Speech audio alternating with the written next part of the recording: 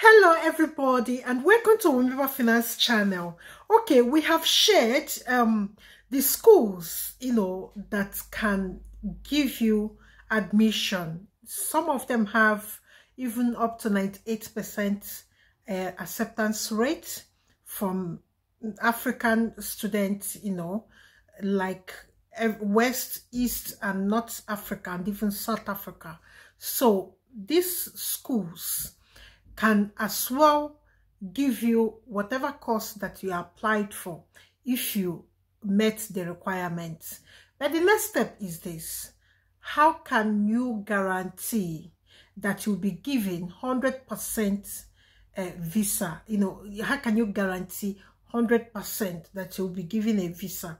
One thing is about being accepted in a school, getting the admission, getting the offer letter, blah, blah, blah, and all that. Then the next one is applying for visa. That is where you need to employ your brain, because you have to really sit down and digest it. So I will shoot you 5 things that will help you to get visa. It is almost 100% guarantee. I've never seen a client that failed, except you made a mistake by yourself. But what I'm going to tell you now is the secret I'm using for my clients. And if any one of them here, they will tell you that is the truth I'm telling you. So number 1 is this. Canada is a country, they have opened their arms to receive people. Why their arms are wide open to receive you into their country? You have to do your bits. Your bits is to package yourself, be who they said they are looking for. 100% rates. Now, I'm not IRCC and I don't know anybody that works there. But I know that when you follow the rules, the laid down rules that are simple, you will get there. And everybody I know have been getting their own thing. Like, I will just explain now.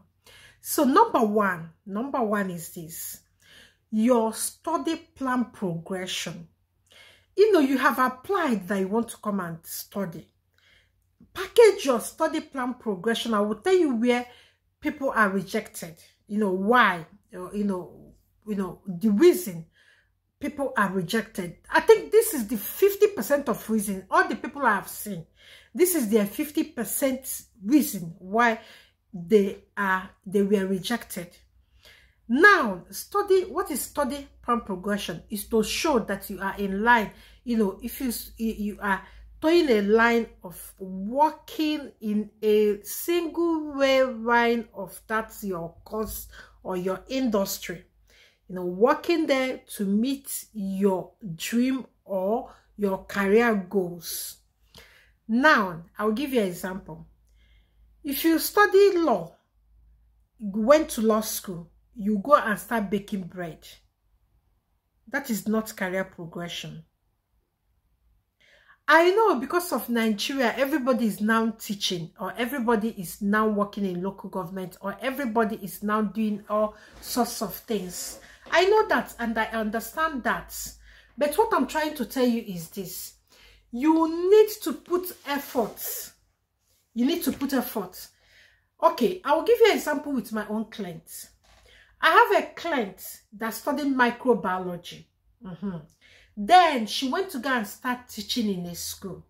The school that she went to go and, she was teaching the mathematics, I think, mathematics, biology, chemistry, all these 3 subjects in one. But then she's a microbiologist. When she wants to come here, there's a lecturer in ABSU that is doing something, working in a project. So she have to volunteer without payment there. She volunteered 9 months. This is the way I got to package her career progression. Teaching biology is okay, but you need more, because you need to prove that you are bang on this.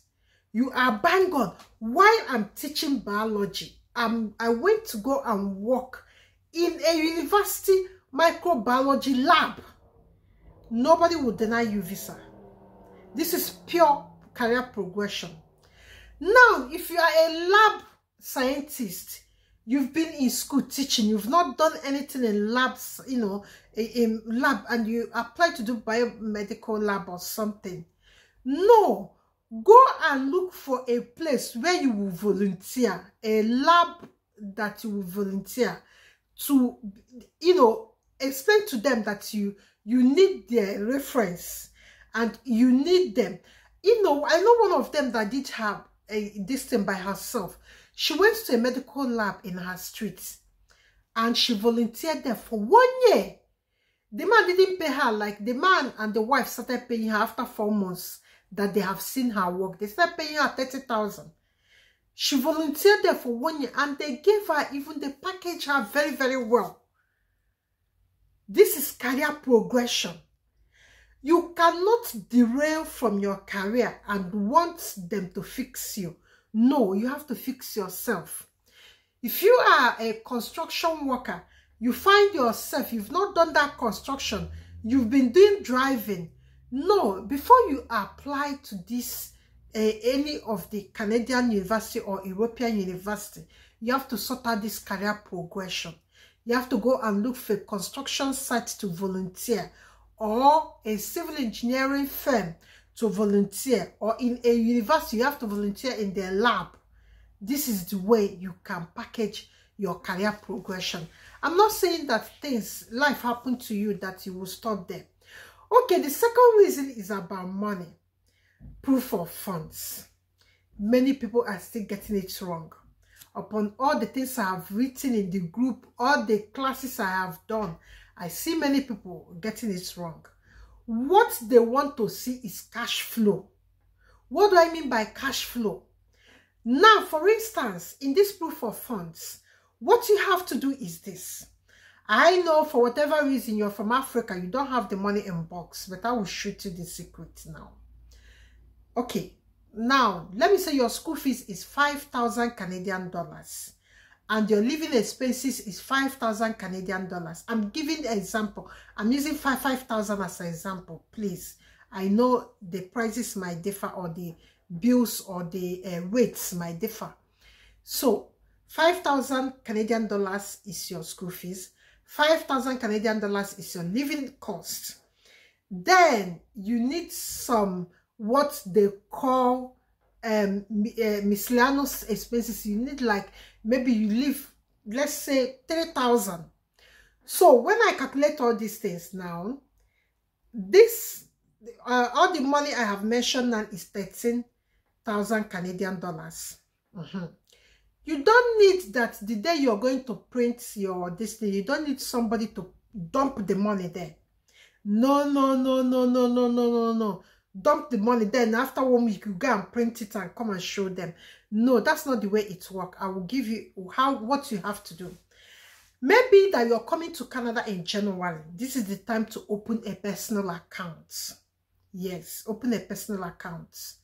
When you open a personal account, today or tomorrow, go and open a special personal account.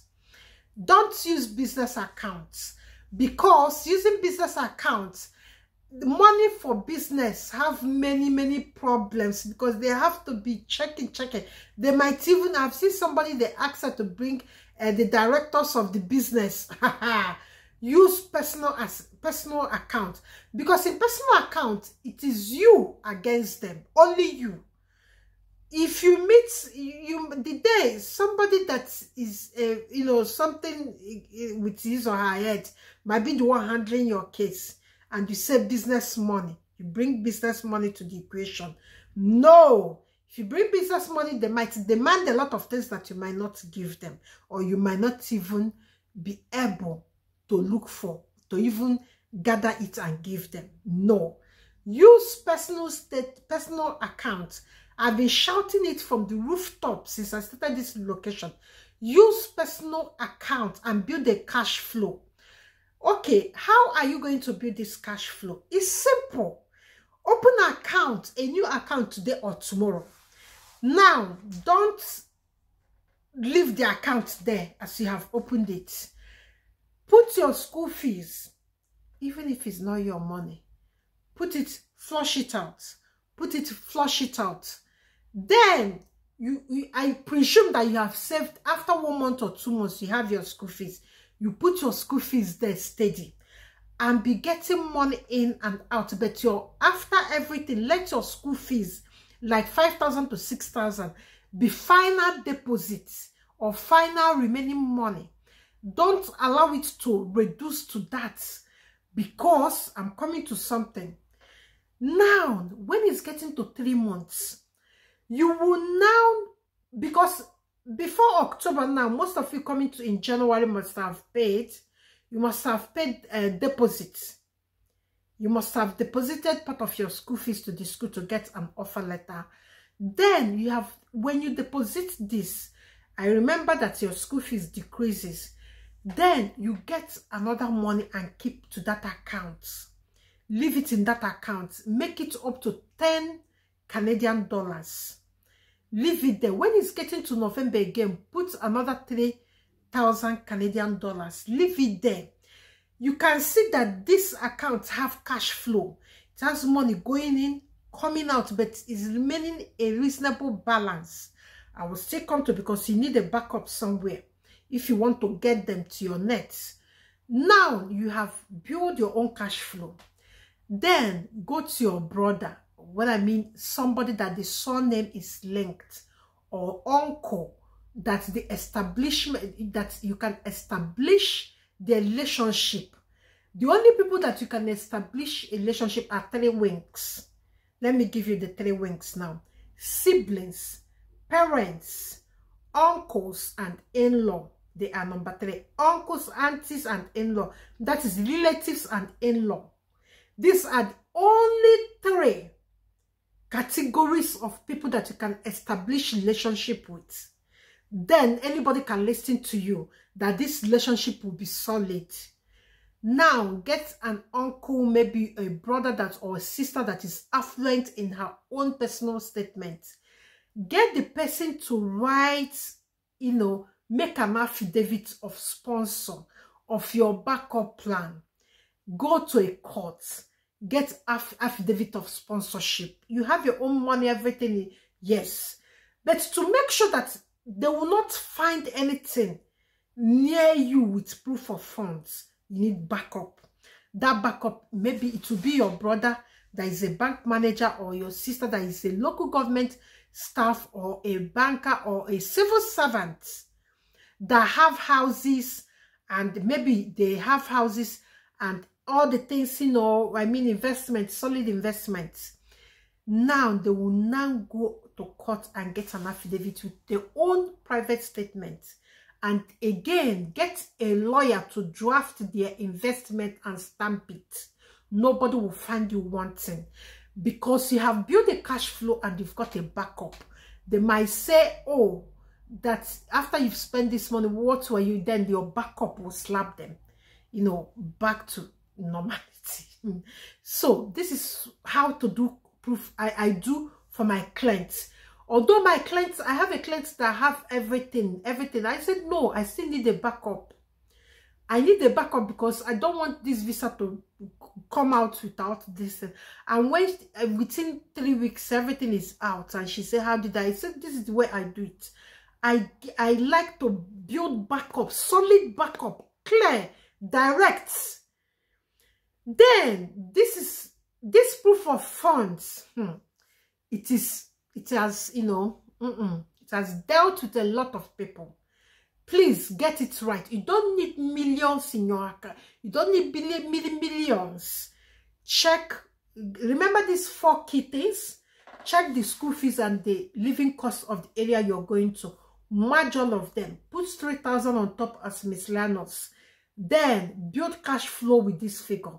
Then get somebody, family with family ties. I explained 3 people that have 3 categories of family ties. Then let one of them give you the personal statement and investment portfolio of somebody that will support you in case of any unforeseen circumstances. They are there. They are your financial pillar. Then, number 4 of this proof of funds. Proof of everything that you are telling them. If you are telling them you have a land, submit a copy of the document. If you are telling them that you have a stock, submit. If you even create, I don't know whether they will even accept all this stock exchange, foreign, get the certificate, move it there. Number 4, let everything be legit. Please, they have a way of knowing. Don't make mistake on this one. Please, don't make mistakes. Then number 3 is this. Family ties. You know, study visa is temporary visa. So you have to be able to show them that you need to come back. You need to come back after you have. So what will make you come back? That is why I said, if you have a land, tell them that you have investment. That maybe if you are studying, maybe health science or nursing or this thing, you might say you're coming back to build an NGO, that you have bought a land for this. That's family ties. And you've got your mother back up. Even if you don't have mother, your aunties, your uncles can be your mother. They just get an affidavit. Even if your sisters, your nephews, get family ties, build family ties that are strong. Tell them if you have children that you are living back home, that you have your children back home. If you have a job, if you're still in civil service, let your office director write a letter that you're going on study leave. That one is even perfect. You don't even, if it's coming from government agencies in Nigeria or bank or anything, you don't even need to stress. Or even Church of Nigeria or Catholic. If you work in these places, they are authority that can say that you have family ties and something that will bring you back home. Then number 4. Number 4 is so like, it's so I would say it's so potent, because your visa will be rejected and you might not even. Okay. 1, if you are telling them anything, please give genuine information that when researched, it will match. Give accurate dates. If you're telling them that you did this business, you resigned from this business, for instance, the dates have to match with what you are telling them in your personal statements. Don't sit down when you have finished writing it and typed it. Sit down and read it. Your sentence from 1 to 2, from 3 to 4, from 4 to 5 have to, be well structured and well supported with evidence if need be. Be very, very careful. You just don't come and tell me you have 20 plots somewhere. You bring 1 plot of land paper. They are not dons. They will know. You are part of the owner of this investment. What your father needs is simple. Go to his lawyer, write a letter that, look, I'm the father of this child, and this child have part of my estate. Stamp it in a verifiable legal form with address, PO box, phone number, email, stuff like that, in case if they want to check. Stamp it. That's all you need. All these things are so easy to gather, but it's just that when people are doing this, they are in rush. They are so easy to gather. I'm telling you, they are so easy as ABC. I know when you're going to a lawyer might say, give me 5,000 or 2,000 here and there, but do it legit. Do it legit. That is the only thing that will give you 100% guarantee of giving you a visa. Then number 5, because I would like you to pay attention in this last one, because this is what gets people in problem. Plan to return home. What are your plans? I know family ties, you have your brothers, your sisters, your children, your investment.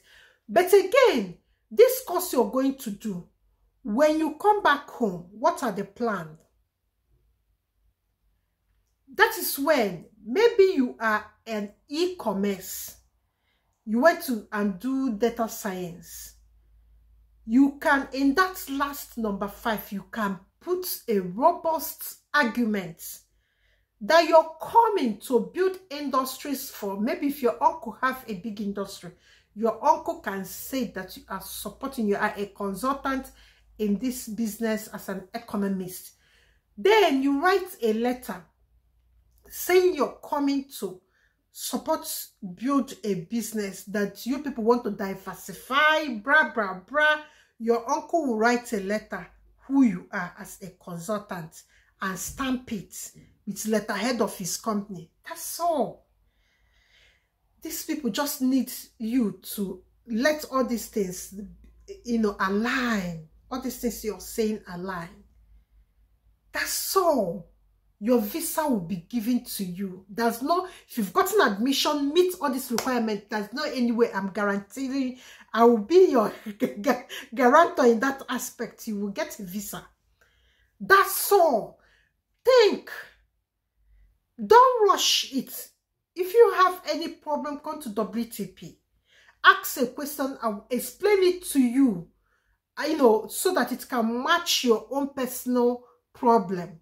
If you have issues when dealing with it, come to WTP. I will help you there.